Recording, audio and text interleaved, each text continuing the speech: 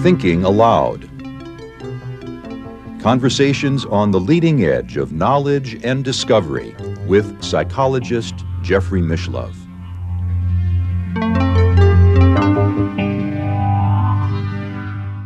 Hello and welcome. I'm Jeffrey Mishlove. Today, we'll be exploring the life and work of the contemporary artist Francis Bacon, who died in 1992. His paintings are among the most expensive ever sold.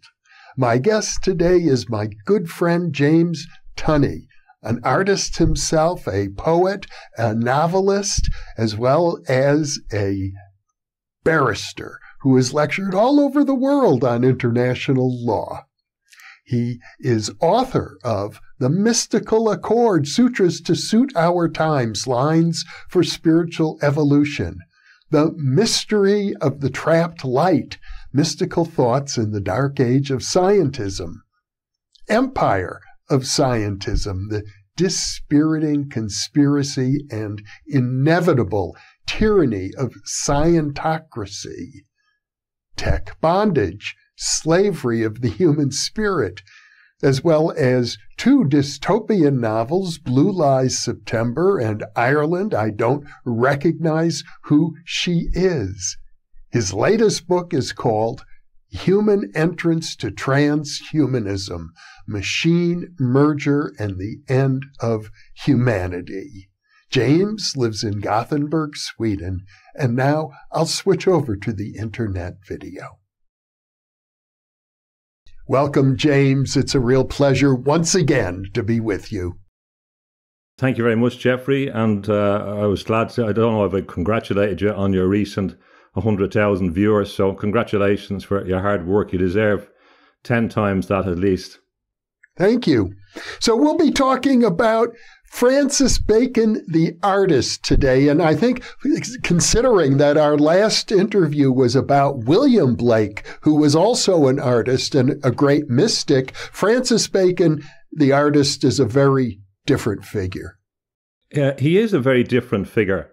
But I would like to suggest that he may fit into an archetype of the magician that is underestimated and doesn't really appear in the literature. They're missing some element of Francis Bacon. Often he himself talked about mystery, but the exact analysis of what he means by mystery is ignored. So there are some more similarities than people might think, although he's not I wouldn't say he was a mystic, certainly. And he didn't particularly like William Blake very much, although he did famously did a picture of his life mask.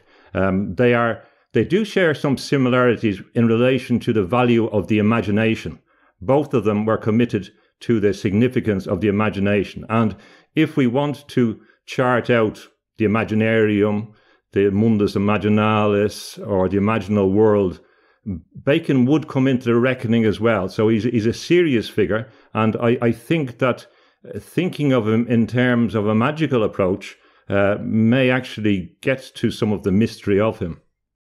Now, I have to confess that until you began talking about Francis Bacon and some of our earlier conversations regarding the role of art in consciousness, I wasn't familiar with him, in spite of the fact that at least one of his paintings has sold for over $100 million. He was a new name to me, and so I suspect many of our viewers won't be familiar with him either. Yes, and maybe more so that a lot of people may be even repulsed by his art. They find it quite difficult. They find it horrific. There's a certain element of Gothic horror about it. They don't find it something pleasant. You wouldn't necessarily have Bacon pictures all around your wall at home, for some people. And in that sense, he may be a bit inaccessible. And then some people are critical of his lifestyle, they see his connections or his disposition perhaps to the underworld, and they don't particularly like the figure himself. I have to confess, I like the figure, I like his art, and I have been very impressed the more I looked at him over the years, that he has very important things to say. And even though there are fantastic biographies, and there's a very big one recently called Revelations, which has got a lot of attention, is very thorough and comprehensive, I still feel there's bits that are unexplored and elements that are underemphasized. But certainly he's a major figure. He's an artist that influences other artists. He has had a big influence on filmmakers, from Bertolucci to David Lynch, Christopher Nolan. In fact, they would have borrowed ideas from Bacon, and ideas of the Joker and Batman have been influenced by Bacon pictures. Last Tango in Paris starts off with Bacon pictures, for example. So he is very influential for other artists, but he is very popular, and his exhibitions do very, very well. So he may be an acquired taste, but he is certainly one of the most significant artists of the 20th century. So, but I would emphasize him also as a significant intellectual figure. I guess he's most known for creating images of the human face that are, to put it in one word, grotesque. Yes and no. There's different phases in his career. He's influenced in certain ways at certain times. So when he started off, he was influenced more by people like Leger, and he was regarded as constructivist in some senses. And then he evolves. He's influenced by Picasso at a particular stage. And there's just to show you a picture of the influence that people would point to, you can see a self-portrait by Bacon and a picture by Picasso, and you can see similarities. I wouldn't overstress them, but he was influenced at different stages by different artists. And there is a grotesque, if you like, tradition going back to Germanic painting and going back to vivid representations in Central Europe of the human figure, which reflected the reality of life, that terrible things happen to the human body, that expresses the vulnerability of the human body. And the grotesque element is usually associated with his representation of the Greek myths. And in particular, he was influenced by the Oresteia, which is the work of Aeschylus, the great Greek tragedian. And he was influenced, he had access to Greek tutors or people who were informed on the Greek myths when he was young. And he was also very much influenced by a book by an Irish professor called Stanford, who wrote a book about Aeschylus and how significant Aeschylus was. And that view was also reinforced by his love of Nietzsche. So that led to a particular view. So in his great work, Three Studies for Figures at the Base of the Crucifixion in 1944, he's referring to the grotesque figures are representations of the Furies.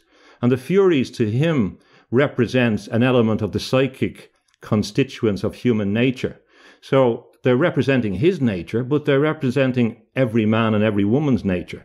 So what he's saying in these grotesque figures is, this is what it's like. These are the emotions that people have. So we always hear about Jung and how to look at your dark side, but the dark side is always someone else's dark side. And it's always turned into something which is kind of nice, and it's something which is interesting or edgy. But Bacon is saying that these deep emotions that drove Europe to two wars that he witnessed, and that at the stage when he made that breakthrough, the information about the concentration camps was becoming clearer. So he's saying that there is an atavistic force in human nature that hasn't been addressed. So he's holding a mirror up to us. In other senses, his figures, he does engage in an element of distortion, but that distortion is because he believed that you had to take the appearance and go behind the appearance and present the appearance back to someone so that they got a greater sense of reality than the appearance itself. So this is also consistent with what scientists say about not the world we see is not what we perceive. And he's saying that when we're dealing with people, there's a whole range of psychic forces that exist that are there, that are not represented in a purely banal image of a photographic image. He was very influenced by photographs and used photographs. But in all the cases, he's looking for something behind it. So what he's saying is this grotesqueness is something which is in us, and we have to deal with it. And in that sense also, he's accused of being violent. His pictures are violent, and he challenged this and said, well, how can my pictures be violent? They're only images. So there's an element in the human brain that doesn't want to look at things it perceives as violent, blood and all these things. But it's very, very happy to inflict death on people in foreign countries, with a push of a button. If it's clean, if it's nice machines, if the scientists say it's okay, if there's distance. So distance can make people do awful things. And Bacon was saying, look at the reality, the bestial, atavistic nature of ourselves in order to understand the world. When we initially began our conversations about Francis Bacon, you suggested that this could be viewed as a study of somebody who is engaging in the left-hand path. Yes, I think there's he could be, and I'm increasingly drawn to the idea, as I said, that he's engaged in something which is akin to magic. Now, I'm not saying he's a ceremonial magician, although there is one of his friends who did say that when he was going to his studio, that it was like there was an amulet on the door in his mind, and he was going to a different space, and he was convinced that Bacon was engaged in some kind of esoteric practice, not necessarily in secret societies, but in his own esoteric practice. And he certainly had a lot of contacts. What I was interested in him is how can we distinguish, or what lessons are learned by his approach as opposed to other people who are engaged in similar things but go a different direction. We might contrast him, for example, with a figure that he met and he shared some characteristics with, which is Christopher Isherwood, who engages in some of the same journeys that Bacon did. And he goes to Berlin as well, as Bacon did, which is important, and wrote Goodbye Berlin, and that became Cabaret and all those great prose. Isherwood goes and he follows the Hindu path, the Vedanta path. So he definitely goes a difficult path when he goes to California in particular. Now, Bacon is engaged in similar things, but he never gets engaged in directly in a spiritual evolution that may be seen to be mystical directly, although he does cross into it at various stages. He does, in my view, have a psychic element. He has a precognitive element. For example, there's a famous picture he did of Henrietta Moraes, and in the picture, he got someone, John Deacon, to take a photograph or a number of photographs of her, which he subsequently sold nude photographs in the pubs around Soho, which he wasn't very happy about. But Bacon gets the photographs, and when she's lying on the bed in the picture, he puts a syringe in her arm. He said it was a visual thing for him to pin the figure down. But at that stage, she wasn't taking any drugs, and it was years after that she became addicted to heroin. So in some sense, there's a kind of psychic anticipation, which is there. And also, I've said before, if you look at many of his pictures, it kind of anticipates the UFC and this idea of figures fighting in a caged environment. There is a kind of psychic element about it, because he was very open, because he said in relation to his technique that he was a medium for chance. His idea was that he had to open himself up. He had to create a kind of compost for his consciousness by accessing a whole range of different sources. And then out of that, by chance, like a roulette wheel, he was a gambler as well, that he would come to an ideal image. The ideal image would impress itself on his nervous system, and he would put it into a picture which would operate on someone else's, on the viewer's nervous system. The nervous system was a critical thing for him. So in that way, he was like a receptor. And in many senses, his description of a painting is in terms of concentration. He was making a concentration of reality. So his picture is not a depiction of reality. He hated illustration. He hated decoration, but he was making a concentration of reality. Now, the nearest analogy we have to that process is the idea of a sigil. a sigil that magicians use to concentrate an image. And when I began to think about that, I wondered whether he had any connection with the other, well, with a forgotten London painter, fairly forgotten, Austin Osman Spare, who is a magician and who wrote about sigils. And he doesn't come up as having a connection with Bacon in any of the books that I've seen.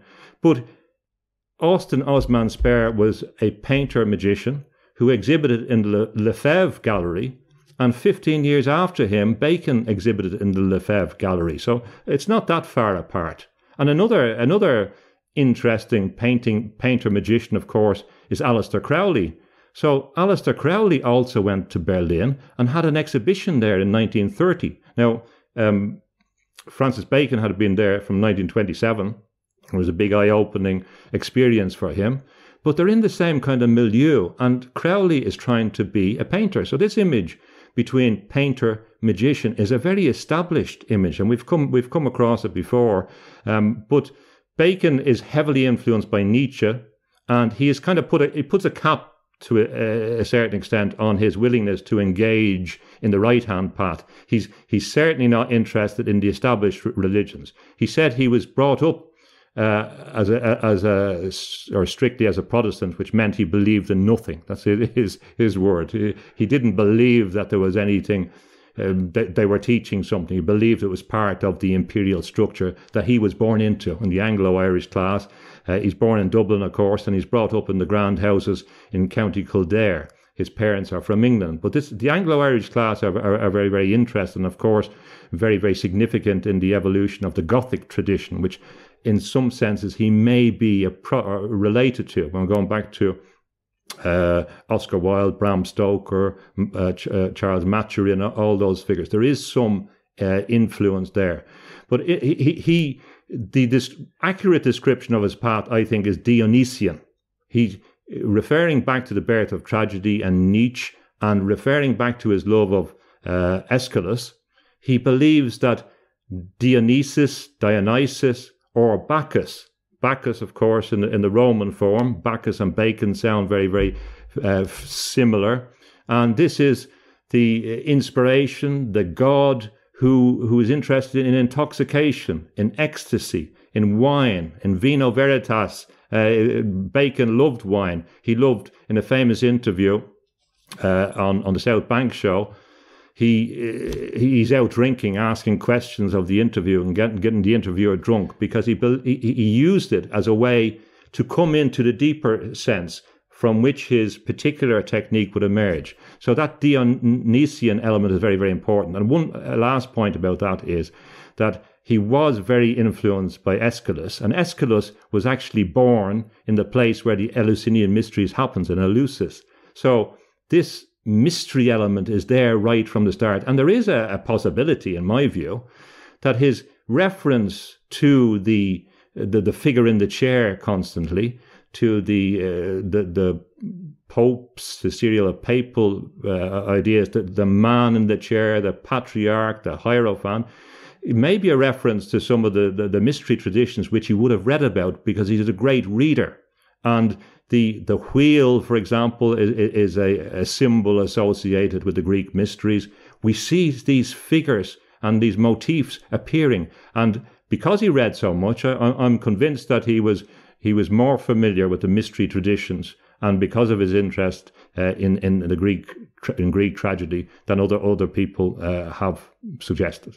You also have pointed out to me that he was probably influenced by Sir Francis Bacon because they share the same name. Well, it's very interesting, because he does refer a few times to the idea that his father was very interested in Bacon. His father believed they were descended from Bacon, and that seems to be true from a collateral descendant. Of course, there's a lot of issues about who Sir Francis Bacon was, and there's arguments that he's the illegitimate child of Elizabeth I. In that case, Francis Bacon wouldn't be directly related if that was the case. And there's also the great arguments, of course, that he was William Shakespeare, or he wrote Shakespeare's works. And this has been quite ignored by the biographers, I think, because it gives us a possible key to understanding Francis Bacon, the painter. being brought up with this great figure who his father revered. Now, Bacon didn't like his own father, who was a major, who was interested in the traditional things that the British imperialists were interested in, which was breeding, wealth, horses, dogs. And Bacon had no interest in that. He was asthmatic. He just wasn't interested in it, and he was regarded as effeminate by his father, not tough enough because of his asthmatic conditions and that. And the effeminacy was more important, perhaps, than his gayness or being gay, because one point that people forget is that a lot of people in the upper class in Britain accepted it that they were bisexual. It was normal. They believed that when they went to boarding schools, for example, if you read about the boarding schools, that relations between the boys were kind of normal, something they did that wasn't regarded as anything different until they got married, for example. There was a lot of it about. So, and that hypocrisy, of course, was something that Bacon never liked. He didn't like this hypocrisy. And it's interesting as well where that comes from, because it comes in legislation in 1860, the early 1860s, when science is on the rise, because people forget that there were views, kind of homophobic scientific views that knocked around for a few generations in the early part. And there's a sense that the British Empire regarded homosexuality as being a weakening factor for the administrators it was sending abroad. And in fact, in one study of legislation which criminalized homosexuality, about 50% of the entire world's regulation came under the auspices of the British Empire, and some of them remain today or up to very, very recently. Now, Bacon didn't like this. Hypocrisy, but he was also aware that there are allegations or suggestions that Sir Francis Bacon also was attracted to men, as he was. So there was a number of connections. But Sir Francis Bacon is very important in a number of senses. He is seen to be, the great scientific promoter of inductive reasoning. And sometimes I myself put him into too narrow a category. But he was also interested very much in magic. Now, scientists have written this out of the equation. They've conveniently forgotten about his interest in magic. They've forgotten about the fact that he suggested that we should engage in studies of telepathy. He has written that. And they have ignored this process. And Bacon, if he wanted, he would have heard about the connection with Francis Bacon. His father didn't have books, but he may have had books about Sir Francis Bacon. And also, when he's getting interested in Greek and the Greek mysteries, there's another possibility of connection with Francis Bacon. And throughout his life, he talked to people. He talked to everybody. He talked to the highest and the lowest. And he would have heard this Francis Bacon idea very, very much. And I think he used it. And also Sir Francis Bacon said, there is a picture of him by Hilliard, and I think the inscription says something about painting the mind, if you could only paint the mind.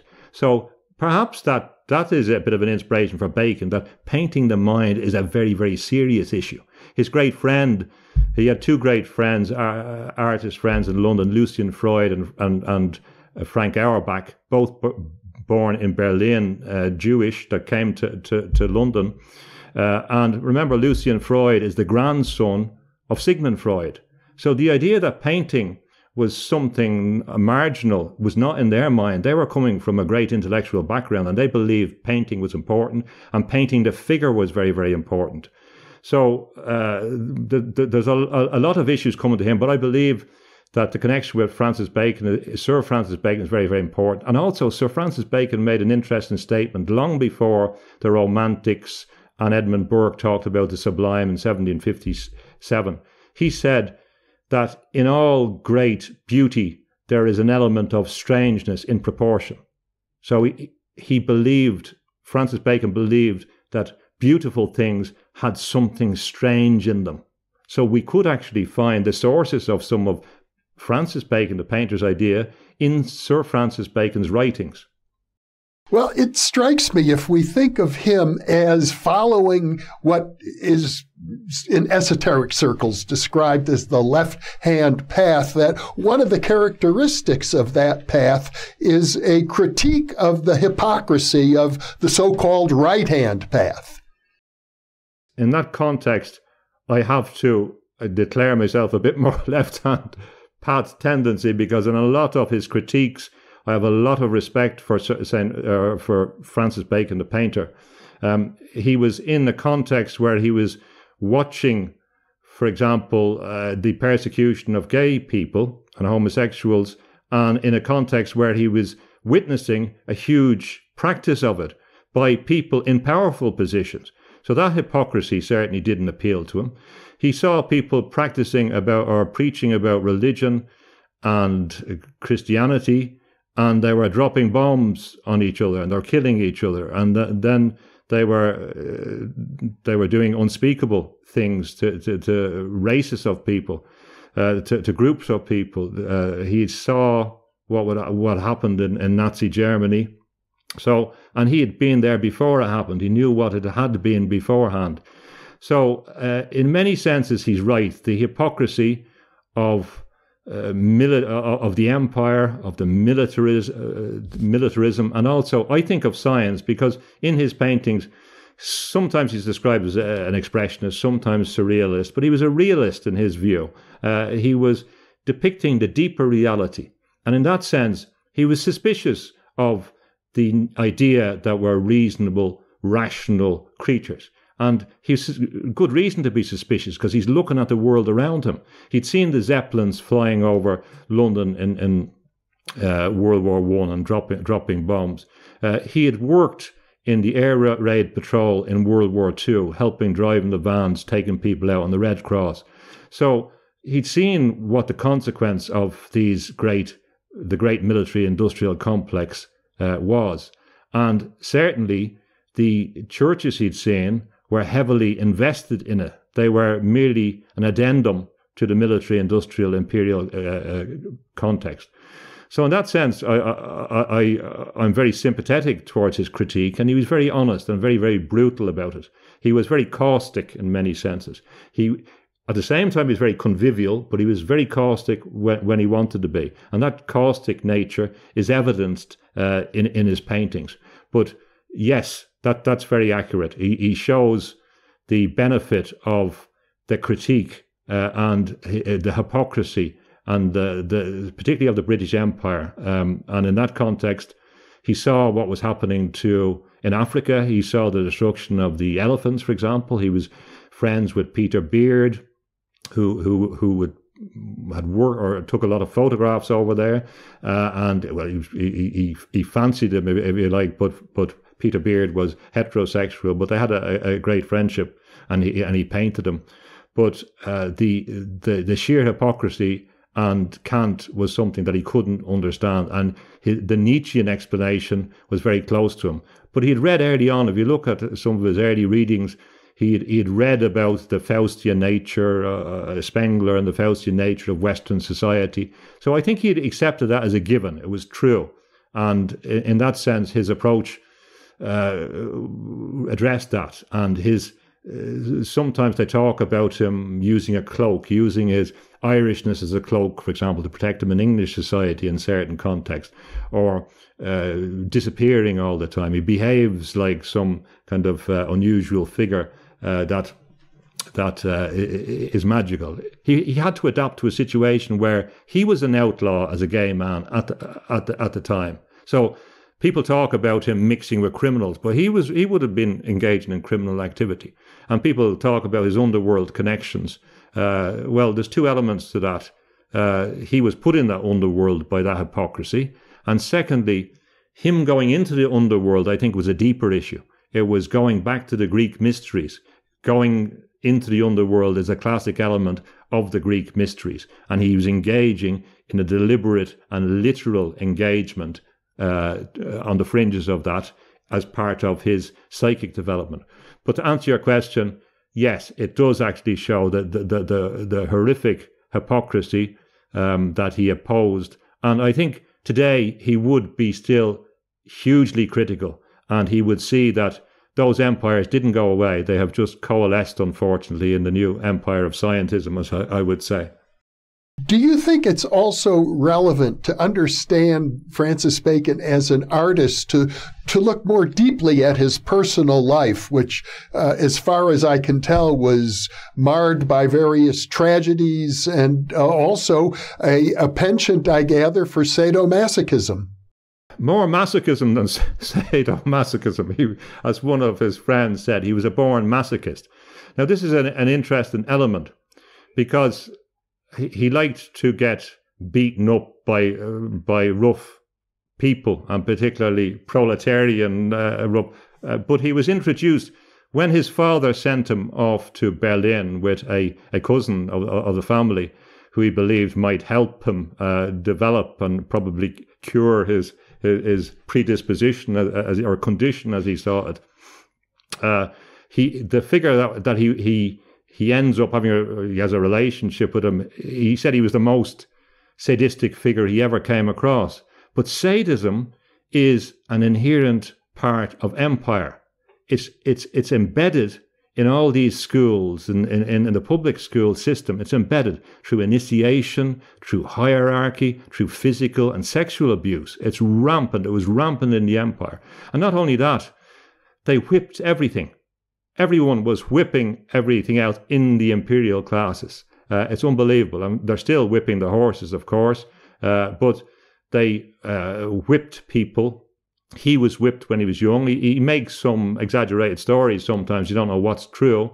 But he said he was whipped by the stable boys, various arguments about him being abused by the stable boys. But he seems, in other senses, he seemed to be a willing participant in it. But he sought out masochism or masochistic context.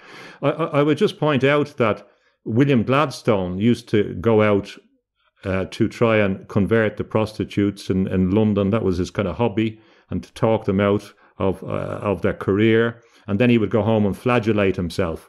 This was very, very common. The whipping yourself, whipping your family members. It was really, in that class, it was really not uncommon. At school, of course, they encountered these systems. And when I was a boy, I mean, they used the Christian brothers were showed their Christianity by hitting you on the hand with the leather straps and all that. But this corporal punishment bit was embedded in the culture. So he was coming from Edwardian culture. It wasn't strange. So I wouldn't pathologize that, although he did, he did have some serious injury in that, but he never made much of it. And to a certain extent, that was his choice. But it's funny, although he's a masochist, he's still accused of being the violent one, which is kind of the next step from pacifism. He's still accused of being the violent one. His argument was, well, that he was not engaging in violence or on other people. He was engaging in consensual activities. Under the law, still, you can still be prosecuted, even with consensual sexual sadomasochistic tendencies, if it goes over certain boundaries. But I would point out to another figure from the Anglo-Irish context, which is Gerald Heard. Now, people forget about his Anglo-Irish background, but he also wrote a book on pain, sex, and time. And this was about the future evolution of human consciousness. And he argued that there had to be a transmutation of the vitality of the pain sense and the sexual sense in order to evolve to the next level. So this idea of the connection between pain and altered states is not an unusual one. And in fact, if you look at many traditions, pain and altered states is very, very close. In native peoples all around the world, we can see that. And even in contemporary societies, even in a Christian mystical tradition.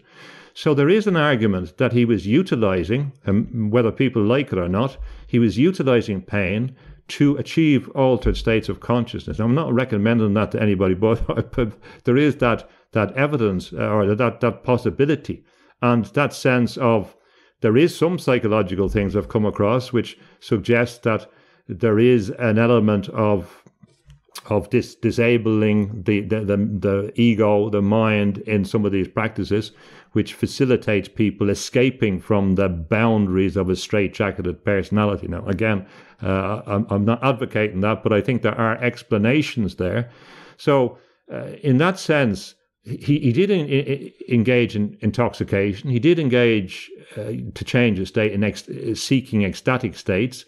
And in some senses, his predilection in that context may be interpreted as part of that. A lot of people won't see that, but presumably intelligent people who are intellectual, well-read, know what they're doing in certain contexts, and they make choices, consistent with their own life. And he perhaps may have utilized that. Of course, there is great tragedy in his life.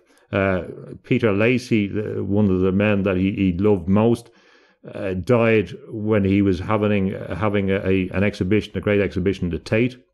And of course, the greater tragedy was when his lover, the relationship was on the rocks or nearly over, but he was still with him in Paris, George Dyer, who committed suicide on the weekend that his great exhibition by the French state at the Grand Palais in 1971 was opening. So that is a great tragedy. You may see it as a kind of connected with his sense of destiny. A lot of people would criticize him for that. But there's only so much we do. We can't attribute other people's choices necessarily to him.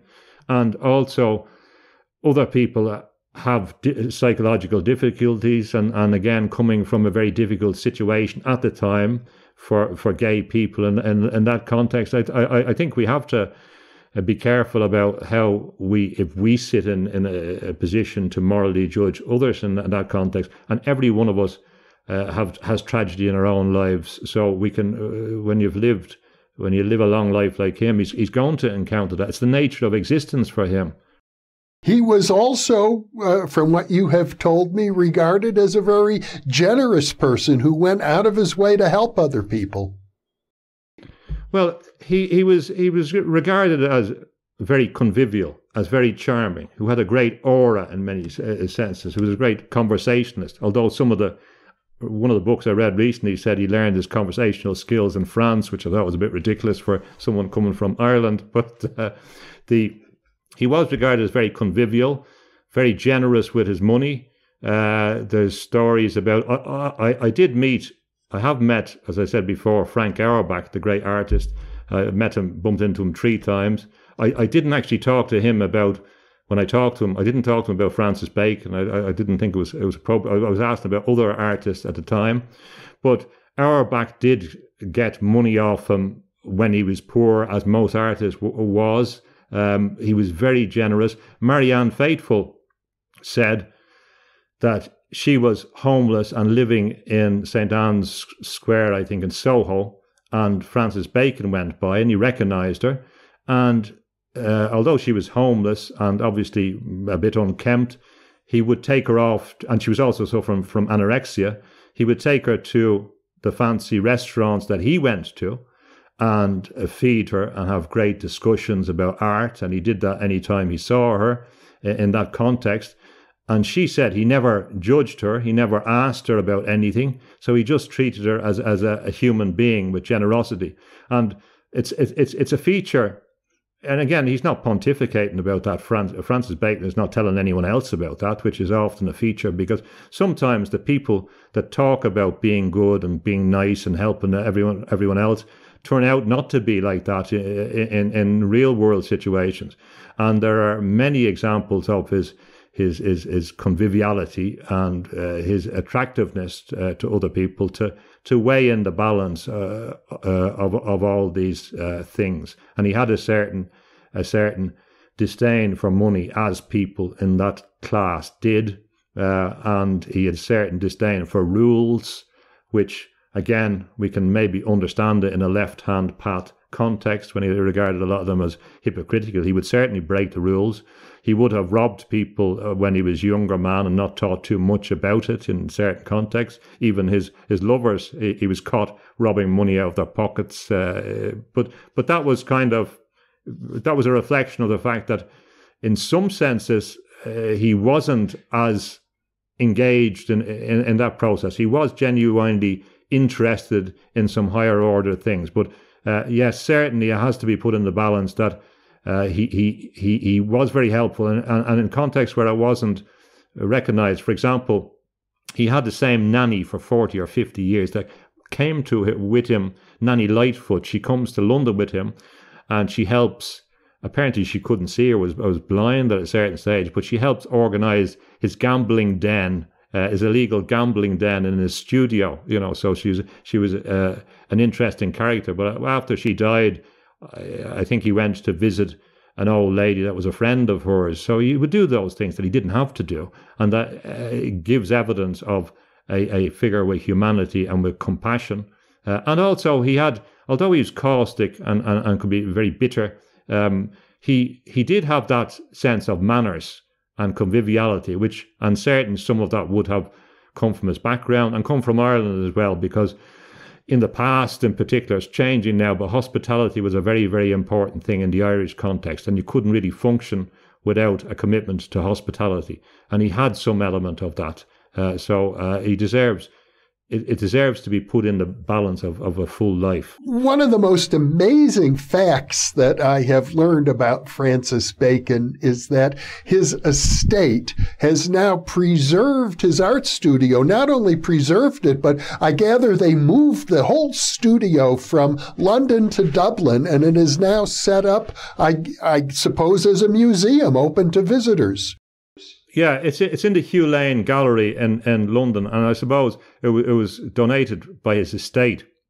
And I suppose to a certain extent, it was a bit of divine justice, because a lot of the collection in the National Museum in Trafalgar Square was actually owned by the Dublin Gallery, and they never actually returned it. There was a legal case about that. But the estate donated it, so you can see his studio. It's an eerie thing, but it's a very interesting addition to the Hugh Lane Gallery. And of course, it's bringing it back to where he came from. So there is a bit of a return in that sense. And it's very, very interesting. So it is a bit ghostly. And one important point in this for parapsychology, bearing in mind the central thrust of your life is parapsychology. Seems to be a lot of parapsychologists who are looking for work and not finding finance and not getting enough jobs and having to work for the military industrial complex themselves. And actually, the connection with art is one of the most neglected areas. I know that in Lund there has been papers by our friend Cardoso in relation to art and parapsychology, but the connection is really, really deep. The breakthrough painting of Francis Bacon was his studies for the crucifixion, or for a crucifixion, not the crucifixion, which is important. There's not even a traditional crucifixion in the painting. It's studies for a crucifixion, which I think people have to be careful with. I see journalists making mistakes about that as well. Now, this was his breakthrough painting, so it was inspired by the book by Stanford about Aeschylus. It was also about the time when people were beginning to know about what was happening in Germany a bit more. But in the painting, I just want to refer. This is one of the elements. This is one of the triptych, one of the pictures, and this form was taken directly from a book on parapsychology, The Phenomenon of Materialization, in 1920. You can see it there. So Bacon is very, very interested in spiritualism, in parapsychology. And this is his breakthrough painting. So parapsychology was a critical factor in his breakthrough, and that's ignored. So those huge, valuable paintings were informed very much by his reading of the study of, for example, the phenomenon of materialization. And that's ignored. And other figures, I'll just show you one more, which I think, this figure, now you could see it as a man going into a shower, for example, like that. But this curtain feature is a very important element of his pictures. Now, I believe that was more informed by his understanding of the spiritualist cabinets and his access to pictures of, in the spiritualist context, so that there was a direct influence. He was very influenced, because here we have an example of people saying that what you're seeing is something different. There is some force outside the body. And he believes that. He's representing the emotion. And he turns to parapsychology, and it gives him a direct result. And often what appear to be shadows in his work is a representation of a type of ectoplasm. He was informed by this. So what I can't figure out is why parapsychologists don't celebrate the connection between one of the greatest artists of the 20th century and what they have been doing, and begin to engage in a discussion of these issues. So there are some people, I have seen a paper looking at Bacon and Neoplatonism, and there is actually a talk which is coming up, which will be in a few days' time after we have recorded this, about Bacon and the occult by the College of Psychic Studies in London. So it's clear that more people are beginning to look at these connections, because there's definitely a connection. He's interested in Egyptian art, and he knew Egyptologists. And of course, Egypt is very, very important in a lot of the esoteric societies in London. So that connection is there. He did a famous painting with a Sphinx, one of the interesting figures he was interested in. He's also interested in Yeats, who's another magician as well. But he's very much engaged in the literature, or key literature, associated with exudations of the teleplastic element. And there's another strange but interesting connection with parapsychology. He may have been interested or linked to or come across Baron Notzing, who did the phenomenon of materialization, because of the interest, or his interest, in sexual deviance. And this is interesting, because at the time they said that homosexuals were sexual deviants and they were trying to engage. But there was also a strong argument that parapsychologists were deviants. And that was from other psychologists. They were saying that this belief that there is some other thing out there, these spirits and all that, is a deviance, a kind of mental problem. And that movement happened in response to Notzing and that. So this is an important connection which is ignored. So I would say that people should really, in a parapsychological context, they should look back at the direct evidence which is established, in my view, of his appropriation, use, reference of parapsychological literature, and ask, why was he doing that? He was doing it because he was interested. He had friends that were interested in spiritualism. He was interested in the literature. Apparently, he's a second cousin of Dion Fortune, whose maiden name is Firth, and his mother was Firth. So there's another connection. He would have come across these figures, as well as known about the artist magicians. Remember, Yeats started off as a painter as well before he becomes a poet and magician. And also, Bacon tried to be a poet but wasn't successful. There's not much made of that. But in his explorations, he would have, and he was very familiar with poetry. He was very into T.S. Eliot. But one figure, just last point on this, one figure which is ignored in this is Samuel Taylor Coleridge.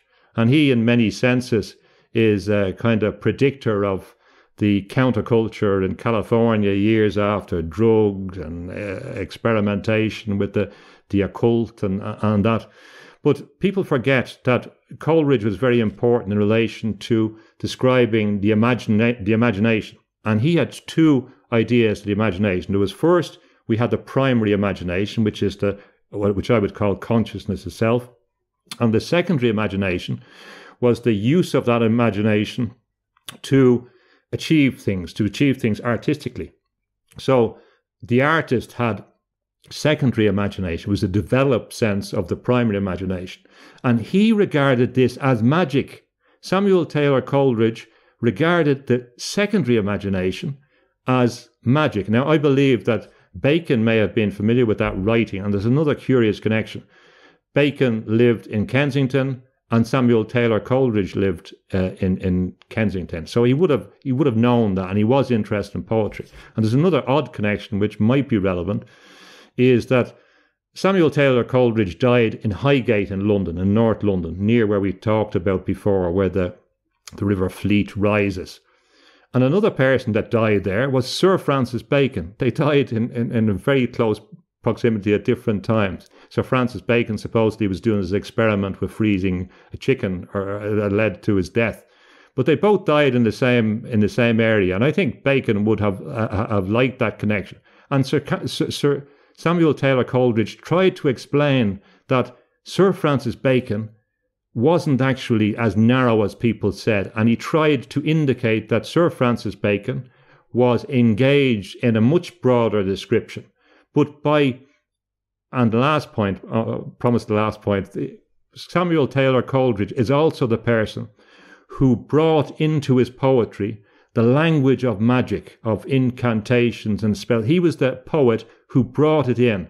And consistent with the idea that poetry is magic, we find another connection which may inform the idea that Bacon was driven by a kind of left-hand path idea of the magical function of art, which is an archetype that's insufficiently kind of categorized, because they identified a ceremonial magician, they identified a natural magician, they identified a divine light magician, but this figure who is a magician artist archetype is there, and it's even there in the literature. You mentioned that he died because he was engaged in an experiment involving freezing of chickens. Sir Francis Bacon, yes, yeah. I didn't know anything about that. Yeah, he was I think in his coach at Highgate, and it was snowing, and he was beginning to think about using the snow to stop the bodies decomposing, as far as I remember.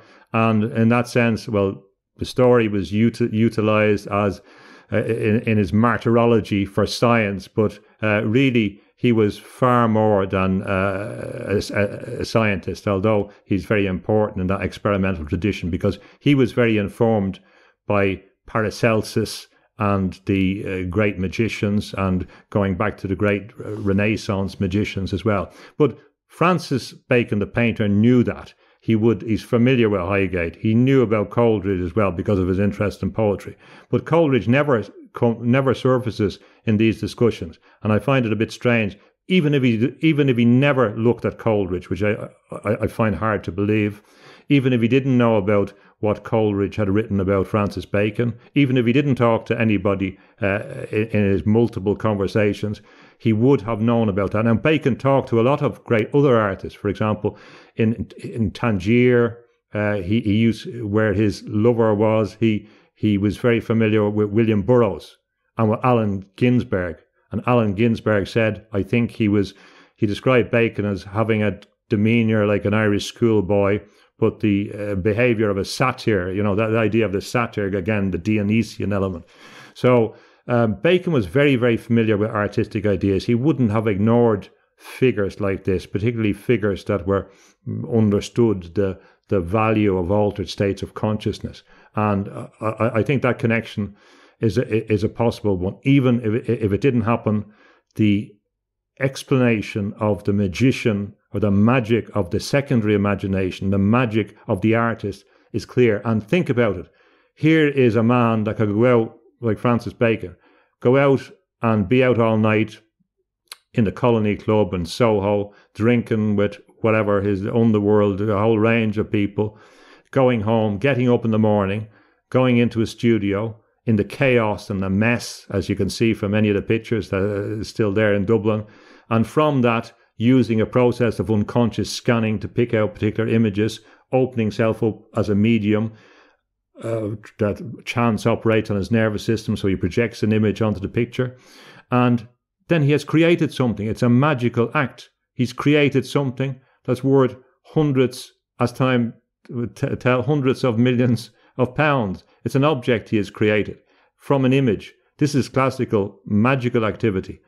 So there is a proximity there which has been ignored, and it's probably ignored because this habit we have of putting people into different boxes, of putting specialists into increasing specializations, they're failing to look at the interlinking areas. And this is what Bacon was good at.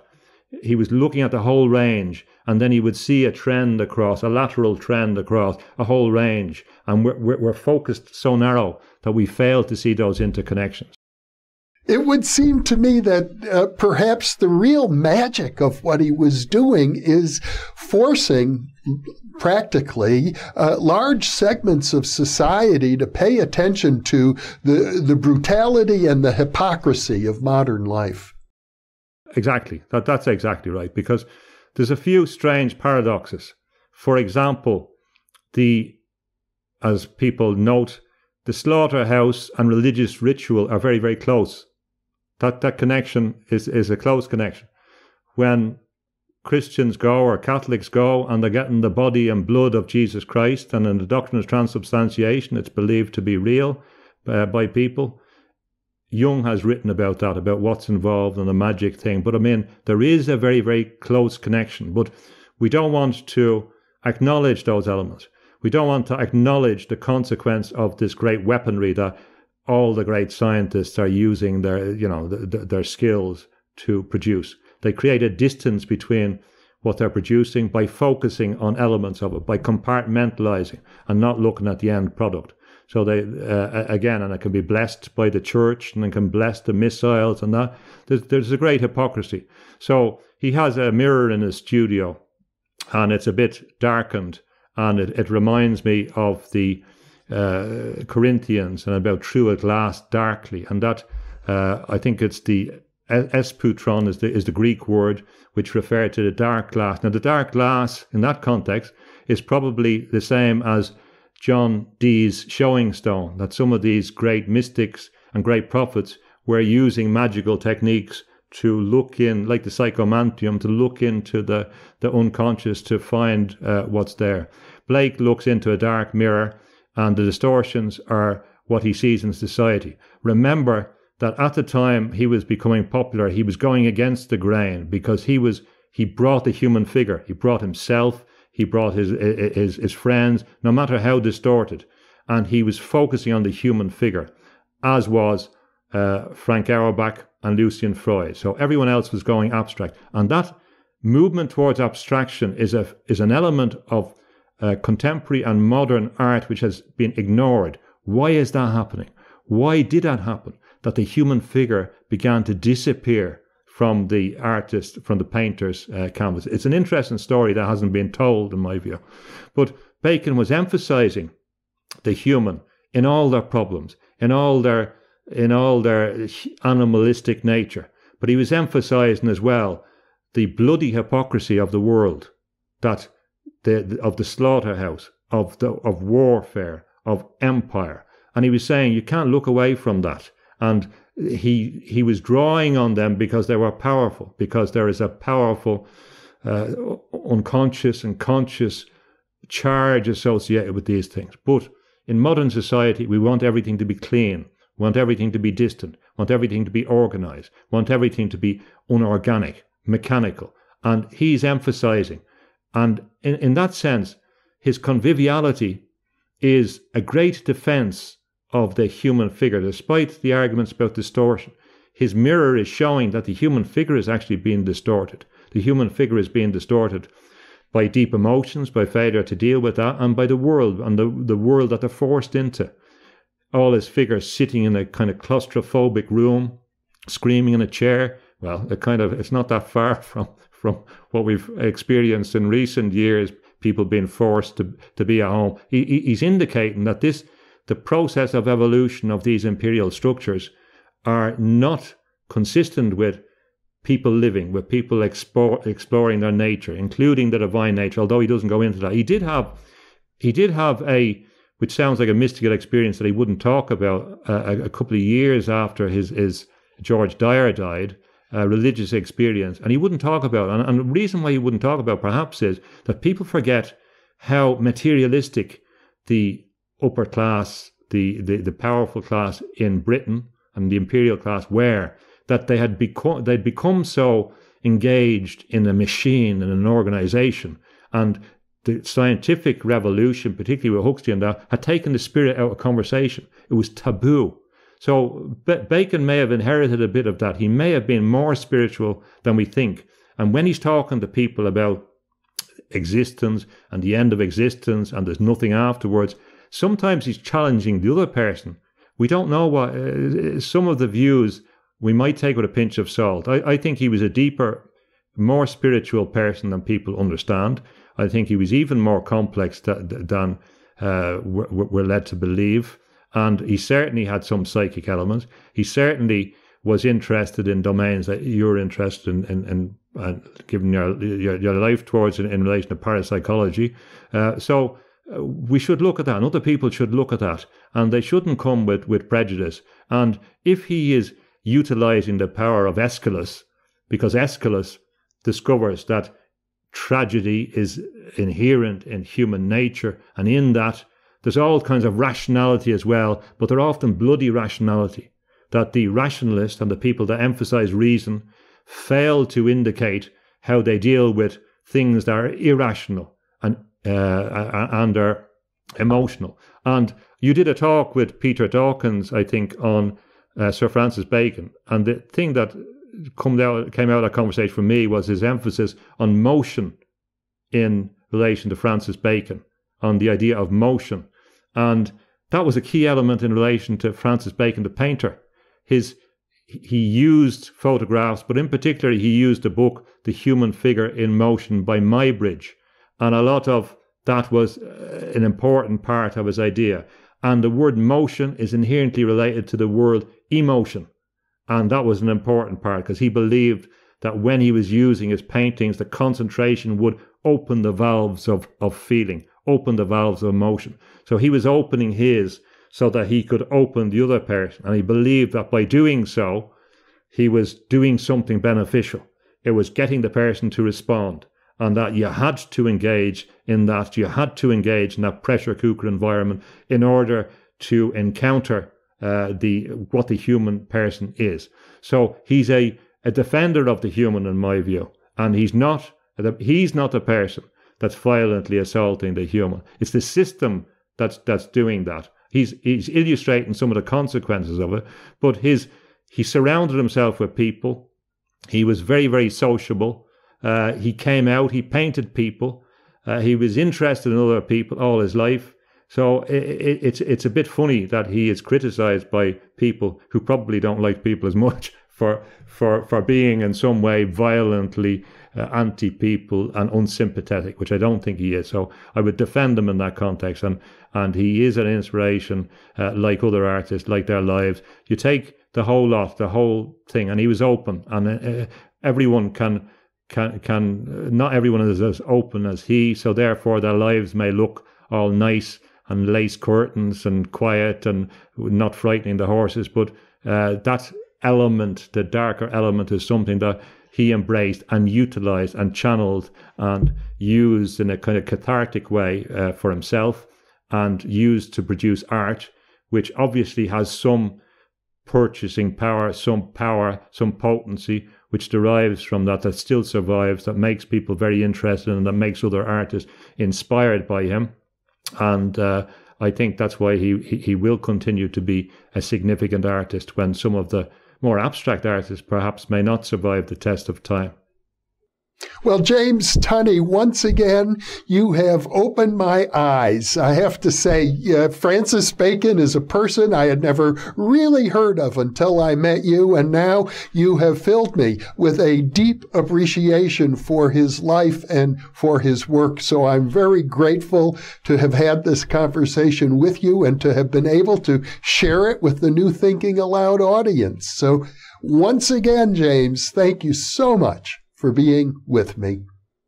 Thank you very much, Jeff. I enjoyed that, and I'm sure we'll take up some of the issues in the future about the nature of will, and which is very, very important, magic, etc. There's great issues, and as always, I appreciate your input and the opportunity for dialogue. So thank you very much. And for those of you watching or listening, thank you for being with us.